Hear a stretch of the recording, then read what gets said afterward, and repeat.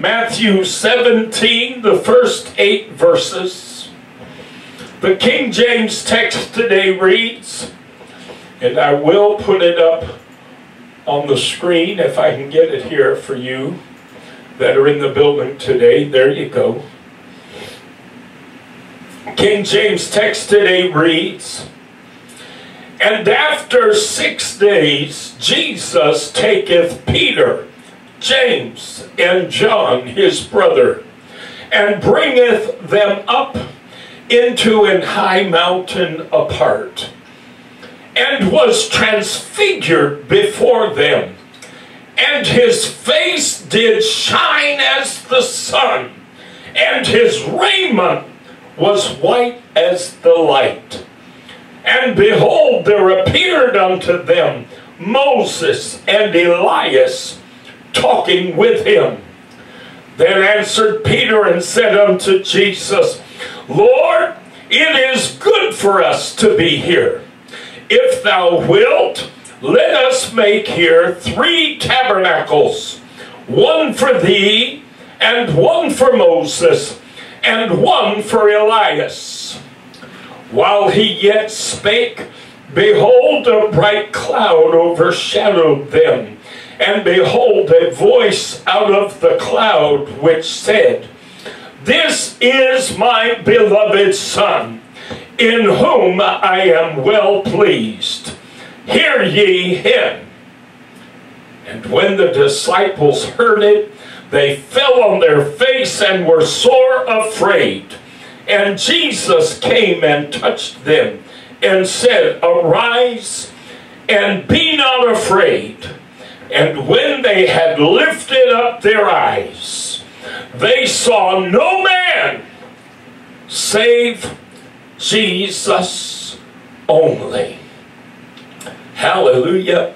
I want to talk to us for a while today on the topic, only Jesus. Hallelujah. Only Jesus. If you'll bow your heads with me this afternoon, let's go to the Lord in prayer one more time. Amen. Father, we love you so much. We're so grateful, Lord, for the presence of the Lord in spite of our feeble attempts at worship using pre-recorded music and all of this. Oh God, how I wish we had live musicians.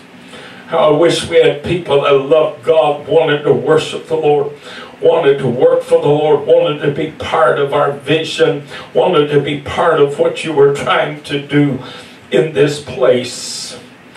But Lord, we try, we do our best to worship you, to sing the songs of Zion, to give you the glory, the honor that is due your name in response to your blessing in our lives and the gift of salvation for which we are so grateful. Lord, the Word of God is so necessary to our walk with God. It's bread for us. It's sustenance for us. It is, Lord, today that tool, that weapon which you've given us, which allows us to push the enemy back as he tries to advance against us. It is a lamp unto our feet. It is a light unto our path. The Word of God is so much for us today. And it is through the preached Word of God that our faith grows and multiplies and is increased. For faith cometh by hearing, and hearing by the Word of God. If there is any preacher, Lord, today who understands the absolute essential need for the anointing of the Holy Ghost, it's this preacher. I've been preaching a long time, and there's not been one sermon that I've ever preached that I did not humble myself before you and ask you, God, to anoint me, to help me, to assist me, so that I might deliver the Word of God faithfully, carefully, Lord, in a manner that is pleasing in your sight, in a manner that will allow the people of God to receive it to the benefit of their soul. Master, anoint today my lips, anoint today the heart, the hearing of every hearer. Let this message, oh God, inspire faith in our hearts. Let it allow us this hour, oh God, to reach out and touch the hem of your garment, that we might receive the salvation we need, the restoration that we need, the deliverance that we need, the healing today that we may need. Master, grant it today, for we've asked it in none other than that powerful, wonderful, redeeming name, Jesus. Amen. Praise God and amen. Praise the name of the Lord. Many of us are familiar with the story of the Lord's transfiguration. We've heard it, we've read it, we've heard it preached on throughout the course of our Christian journey, our Christian walk. And it is one instant, one moment in time when God's divinity literally just began to shine through the human veil that was the body of the Lord Jesus Christ. Hallelujah. Oh my goodness, what a wonderful thing. Here the Lord was come to earth to fulfill the prophecies of the Old Testament prophets and to fulfill the law given by God to Moses on Mount Sinai. And if he was to complete his task, there was a moment apparently when it was necessary for him to confer with his two servants, Moses, the author, the writer, I should say, of the law, and Elias or Elijah, the great prophet. I might add, Elijah is that prophet who did not experience death, but rather was translated to glory by way of a fiery chariot. Hallelujah. Oh my goodness. And here the Lord is conferring with both the dead and one who had never died. Hallelujah. A representative of the law and a representative of the prophets. I'm going to tell you this, I keep saying this over and over again. Oh, I wish people understand the Bible is so much greater a document. It is so much greater a book than anything you could ever imagine in all your life. There are so many incredible things within the Word of God that when you understand them, they will set your soul on fire. They will inspire your faith. They will cause you to believe God and trust God more than you've ever believed God and trusted God. Let me tell you, God doesn't never do nothing. I've said this I don't know how many times. God doesn't ever do anything by accident. Everything the Lord does, everything the Lord does, every single little thing the Lord does, there is a reason for it. There's a purpose. It serves a very important divine purpose. And there's a message in it. But you gotta know it, and you gotta see it, and you gotta understand it. And that's why God calls men and women to preach the gospel and to help a lot of times. Because it's not that you couldn't see it if you wanted to, or not if you couldn't see it if you had time to. You know, there's a reason why God doesn't want preachers working jobs. Has nothing to do with laziness, has nothing to do with making ministry into a profession. It has to do with the fact that my job is to help lead the people of God into a deeper walk with Him. That's my job. And to do that job, God wants me available 24/7 to Him. Not building something at a factory, not mowing something out, on a field somewhere, not doing this or doing that. No, the Lord wants me available to Him in His service. This week I was going through files on my computer, and I was deleting hundreds upon hundreds, thousands even, of files of various, my goodness, flyers, posters, letters, emails, all kinds of projects that I've done over the last 20 years in Dallas, Texas on behalf of this church. Things that in the future are not going to serve us. These are things that, you know, I really don't need to save them, so I'm trying to clear out room on my computer. Tommy, I was going through my computer and I'm deleting. And I'm deleting, and I'm deleting, and I'm deleting, and I'm deleting, and I'm deleting, and I'm deleting, and I'm deleting, and I'm deleting, and I'm deleting, and I'm deleting, and I'm deleting, and I'm deleting, and I'm deleting, and I'm deleting, and I'm deleting. It started to hurt. Literally. My heart started to ache. Because I thought, my God, this represents thousands of hours. Thousands of hours that I spent on behalf of this work in Dallas, Texas. Thousands of hours working on print shop program, putting together posters and flyers and putting together ad copy and doing all these, you know, different things, putting together our worship programs. When I go through all our videos of all our hymns and all our courses, every single one of them I made. Every one of them. I've got hundreds and hundreds and hundreds of these. I know people who are starting churches and doing things who haven't got 10 of these. And if you asked them to make one, they wouldn't know how to do it. I've got hundreds of these. I've got hundreds and hundreds and hundreds of these PowerPoint presentations that I put together every Sunday to accompany my message. Tommy, I'm going through all these files and my heart started to ache because I'm deleting things that I spent thousands of hours working on.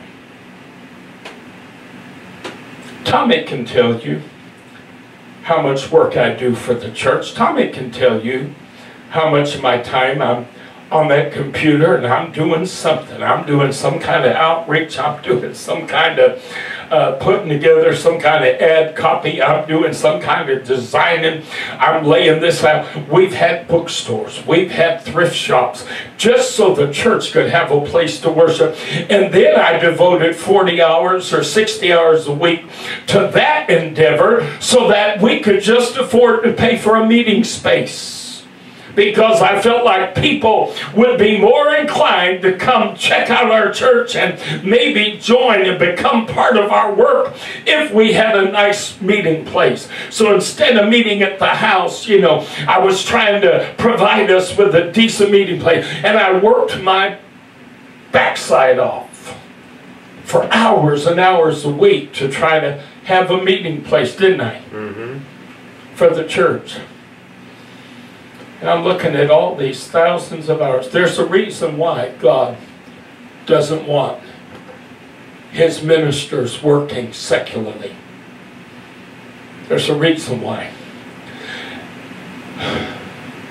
The best way I can usher you into the presence of God, which is also part of my job, best way I can help usher the people of God into the presence of God, the best way I can help usher people of God into a deeper understanding of His Word and a deeper knowledge of the things of God, the best way I can do that is if I devote all of my energy and all of my time into that endeavor. Am I telling the truth? I know I am. So, oh, preacher, you don't. All you do is come to church and you start singing and stuff and you lead a worship service. Oh, honey, no. I'm worshiping God all week long. Ask Tommy. Ask him about us driving up to Oklahoma and being in the car for 3 or 4 hours. Ask him how much worship I do. Ask him how much singing I do. If you think my worshiping God is something that only happens on Sunday afternoon, oh, you don't know me very well. No, I'm in the presence of the Lord All through the week, while you're at work working, I'm in the presence of the Lord. While you're sitting at home watching your television, I'm in the presence of the Lord. While you're going to the clubs hanging out, I'm in the presence of the Lord. While you're hooking up and cruising, I'm in the presence of the Lord. While you're out there drinking, I'm in the presence of the Lord. Why? Because I need to spend as much time there as I can, so that when it comes time to lead you there, hello now, it's a short trip, because I just came from there. Do you hear what I'm telling you now? And there are such wonderful truths that are so powerful and so wonderful in the Word of God that they will blow your mind. But I've known preachers that work jobs, and I'm going to tell you something. The pastor who baptized me in Jesus' name, that poor man worked third shift at a job. He was a dental technician. He made things like dentures and partials and plates and what have you. And that man could preach you into a coma. I mean, God forgive me. I'm being honest, I really am. He was the most boring, tedious, hideous preacher I've ever heard in my life. He used to drive me insane trying to listen to him. He was terrible. But you know what? Why don't you try to preach after work at 11 to 7? Monday through Friday. Right? Why don't you try to get up there and preach and do a good job when you're so tired all the time? Because not only do you work 11 to 7, but then you come home half the time, and there's somebody from the church who's sick, or somebody whose loved one is sick, and you've got to go to the hospital to see them, and you've got to lead a Wednesday night Bible study, and you've got to be there for various things. And you know, when you need sleep, you're not getting it. Do you follow what I'm telling you today? That poor man, I understood why he was so boring. I really did. It was sad, but he worked, you know, and he was constantly in a state of exhaustion. There are people who seem to think that they're perfectly within their right to expect men and women of God to go out and work and earn a living, and that preaching, oh, that's just a little part-time thing they do. You're an idiot. That's not what ministry is about by any stretch of the imagination. Matter of fact, you're so far off base it's not even funny. I want to tell you, there's some wonderful truths, and they're going to come out today if I can shut up and get around to them. Amen. The transfiguration, the divinity of Christ shines through his human flesh. And the apostles who had accompanied him, Peter, James, and John, to his private prayer meeting. I'm going to tell you, you better be careful who you invite to pray with you. There are some people who don't know how to pray. There are some people who pray, but they don't know how to really exercise faith and believe God for anything. There are people we've had in this church who constantly were begging me, oh, we need to have a prayer meeting. We need to have a prayer meeting. And I knew that the only people who'd probably show up for that prayer meeting were going to be me and that person. And guess what? I had no confidence in that person's praying whatsoever. I didn't enjoy praying with them. I didn't like praying with them. Matter of fact, to be honest, I completely disliked praying with them. We could be on opposite ends of the room praying, and all I'd hear is all these whoa, whoa, whoa, woe is me. Whoa, whoa, whoa, Lord, whoa, whoa, whoa. This individual didn't know how to pray, literally. All this person knew how to do was lament. Lamentation is not prayer. I'm not talking about intercession, because if he'd have known how to intercede, I'd been happy with that. He didn't know how to intercede. Everything was literally just whoa, whoa, whoa, whoa, whoa, whoa. And I'm hearing it just drove me up the wall. So every time he'd come saying, oh, we need that prayer meeting, we need that prayer meeting, I'd think, well, if it's going to be just me and you, no, thank you, I'll pass. I used to love to pray with Sister Chambers. She's in her 80s. My God, she and I'd get to praying, and my Lord, the Holy Ghost would come down. We'd have a Holy Ghost inspired camp meeting. Just she and I praying in her living room. I'm going to tell you, be careful who you pray with. Jesus was careful. He had 12 disciples, and yet whenever he wanted to kind of break away from the crowd and kind of go off by himself, you'll notice that he always seemed to take the same three: Peter, James, and John. You ever notice that?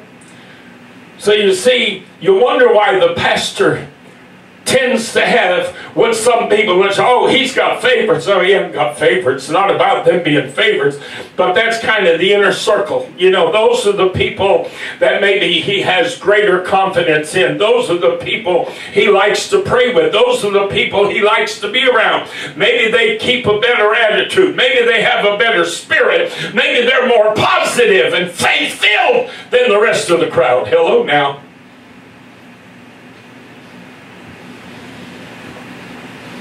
The Lord went off with Peter, James, and John, and he was transfigured. He literally manifested his divine nature.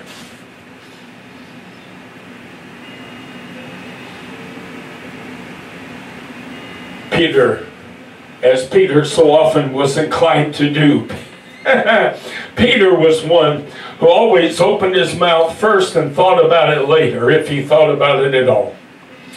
Peter sees this. He sees Elijah. He sees Moses. He sees the Lord transfigured. And he decides, oh Lord, probably the thing that would make you the happiest is if we built 3 tabernacles here. Basically, in other words, what he was saying was, if we pitched 3 tents. These tents, in a sense, represent a meeting place, or the church, as it were. Tabernacle literally means a mobile place of worship. So he said, oh, we ought to pitch 3 tents, one for Elijah, one for Moses, one for you, Lord. Yeah, that's what the Lord likes to do. God likes to share his glory with men. Hello now. That wasn't a very smart thing for Peter to say. But what's interesting is, as they fall into a state of slumber, Peter, James, and John, all of this, I'm sure, was far too much for them to take in. The Lord comes over and he touches them and he says, guys, hey.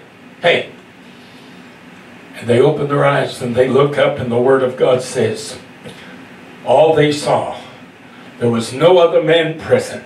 There was no Elijah, hallelujah. There was no Moses, hallelujah. There was only Jesus, hallelujah. Oh, I want to tell you today, my friend, there are many Christians in our world today who struggle with understanding the role that is played by the law and the prophets as they relate to the gospel of Jesus Christ. But I'm here to tell you today, when it's all said and done, when it's all said and done, and the dust has cleared, you're going to find out that it's all about Jesus only. The only thing you need, the only thing that's necessary is Jesus. Hallelujah. You don't need the law. Hallelujah. You don't need the prophets. You need Jesus. Praise the name of the Lord. When it's all said and done, the law is dead. Glory to God. The prophecies yet live. I've told you you're going to get some imagery from this that you didn't anticipate. The law is dead. Moses died. Elijah didn't. Because the prophecies are not yet all fulfilled. So therefore, the prophets are still living. The prophecies still live. Am I telling the truth? But the law is dead. Oh, glory to God. Hallelujah. In Matthew chapter 8, wait, I better put on my glasses. I might steer you wrong. Matthew chapter 5, verses 17 through 20. The Lord Jesus Christ said, "Think not that I am come to destroy the law or the prophets. I am not come to destroy, but to fulfill." This is why he had to have a little meeting with Moses and Elijah. "For verily I say unto you, till heaven and earth pass, not one jot or one tittle shall in no wise pass from the law, till all be fulfilled. Whosoever therefore shall break one of these least commandments, and shall teach men so, he shall be called the least in the kingdom of heaven.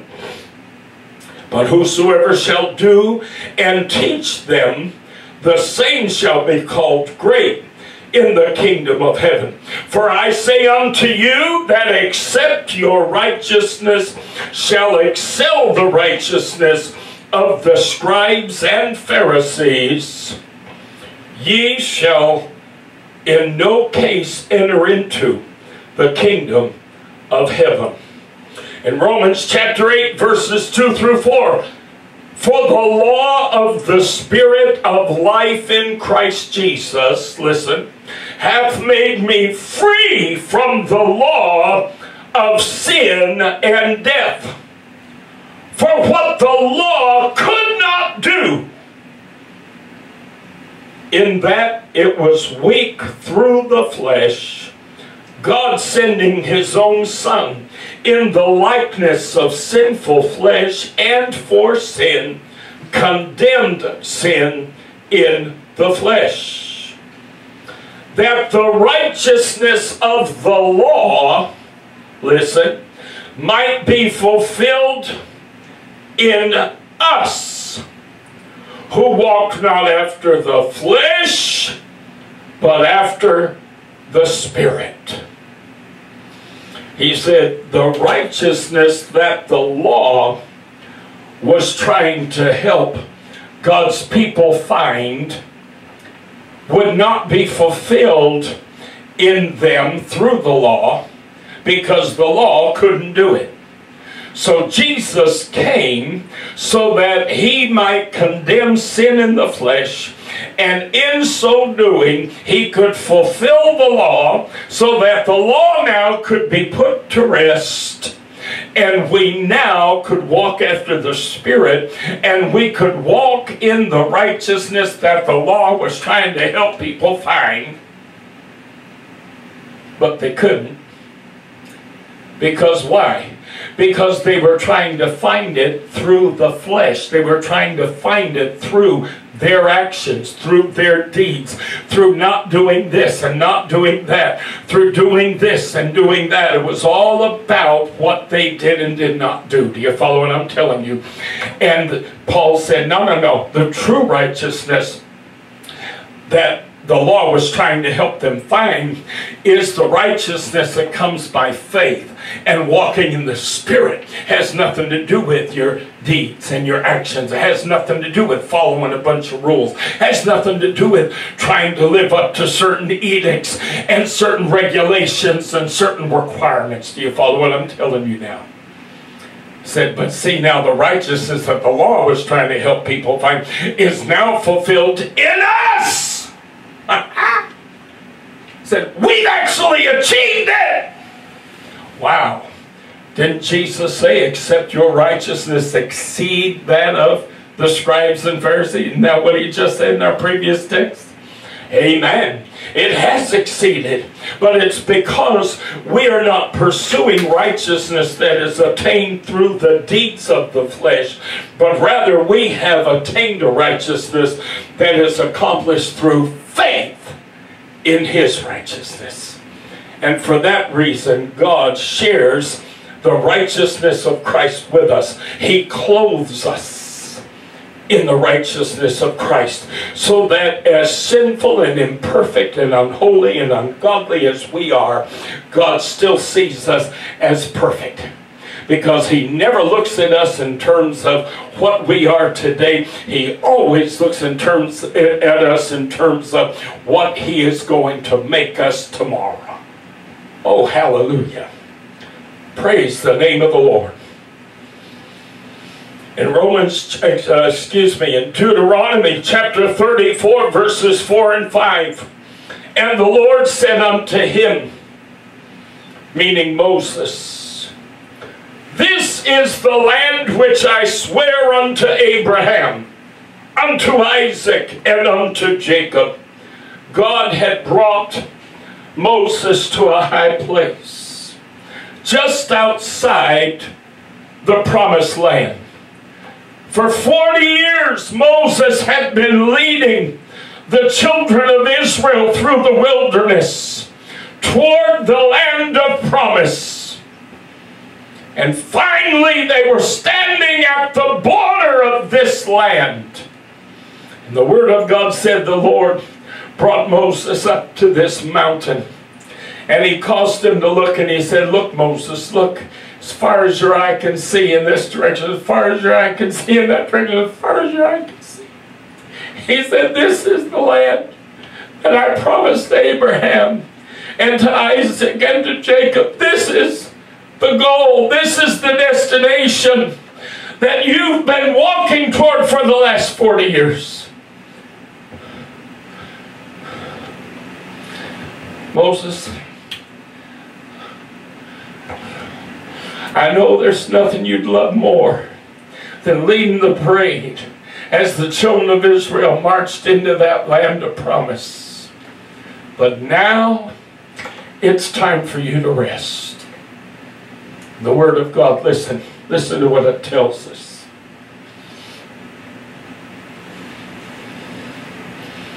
This is the land which I swear unto Abraham, unto Isaac, and unto Jacob, saying, I will give it unto thy seed. I have caused thee to see it with thine eyes. This is what God said to Moses. I have caused thee to see it with thine eyes. But thou shalt not go over thither. It says you see it, but you won't get to go in. So Moses, the servant of the Lord, died there in the land of Moab, according to the word of the Lord.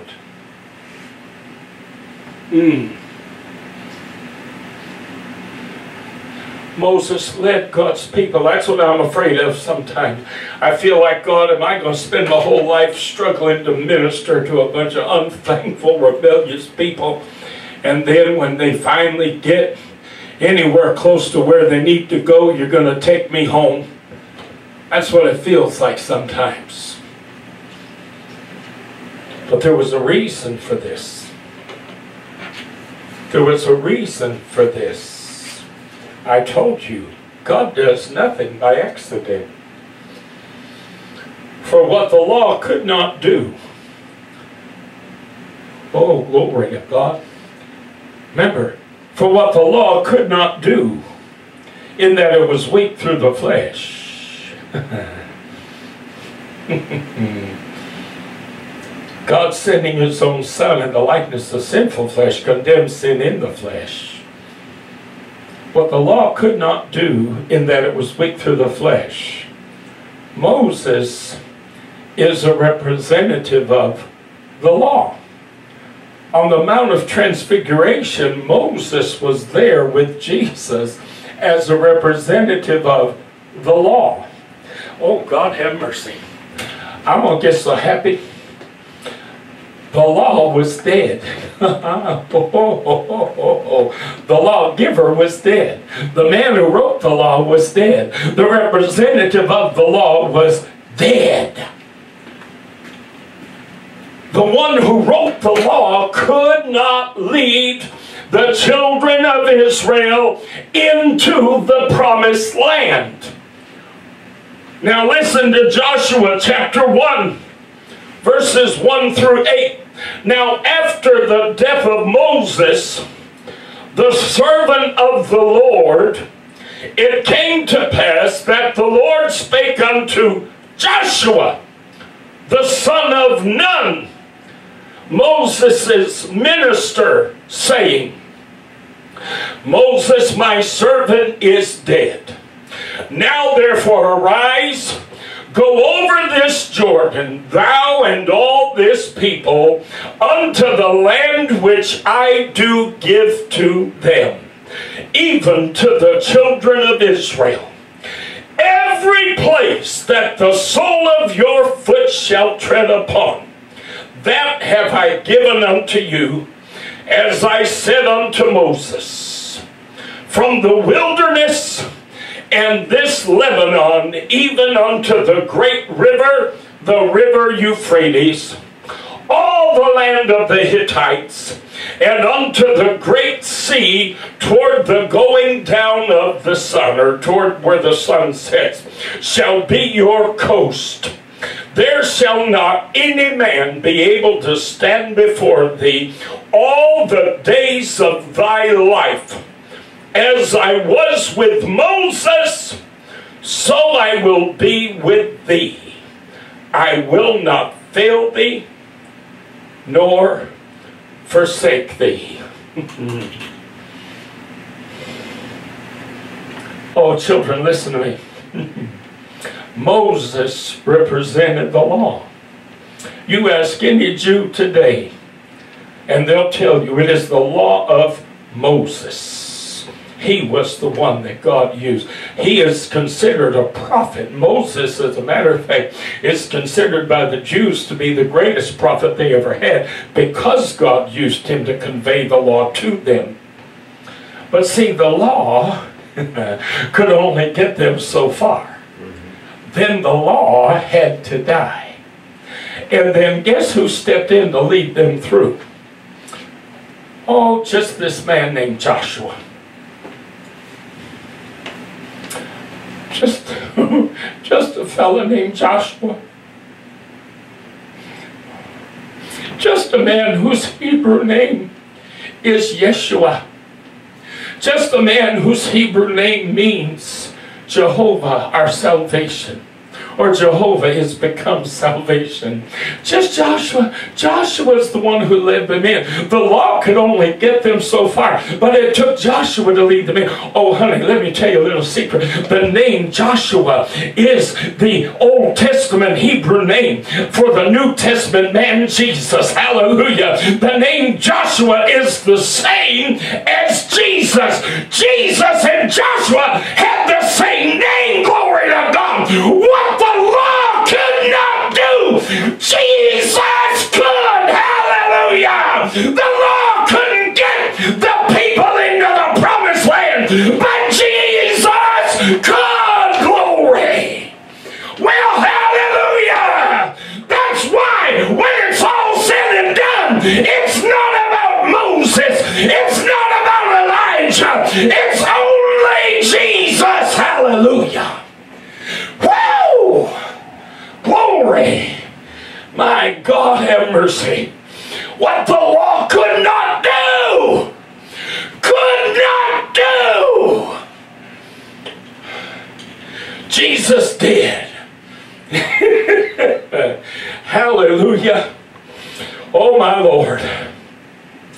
Believe it or not, I'm almost done. Romans 7, 1 through 4. Know ye not, brethren, for I speak to them that know the law, how that the law hath dominion over a man as long as he liveth. For the woman which hath an husband is bound by the law to her husband so long as he liveth. But if the husband be dead, she is loosed from the law of her husband. So then if, while her husband liveth, she be married to another man, she shall be called an adulteress. Yeah, we got folks so worried about gay people, but they don't think nothing about divorce and remarriage. Got news for you, honey. Over and over, even Jesus talked about it. And over again, they made it abundantly clear that according to God's law, there is no allowance for remarriage. You are permitted, if you're in a relationship with a cheating spouse, you are permitted to divorce that spouse. However, you cannot remarry as long as that spouse is alive. Period. That's what God's law said. As long as your former spouse is still living, you cannot remarry. You're still bound by the law of Moses. You're still bound to that spouse. Whether you are divorced in this life and in this world or not. If you're divorced from them in this world, then fine. Go on and live your life. You don't have to live with that person. But you cannot remarry until that former spouse is dead. That's what Paul's talking about here. He's talking about what the law said concerning divorce and remarriage. But he's using this as an allegory. He's using this to help demonstrate and explain a very important spiritual principle. Listen.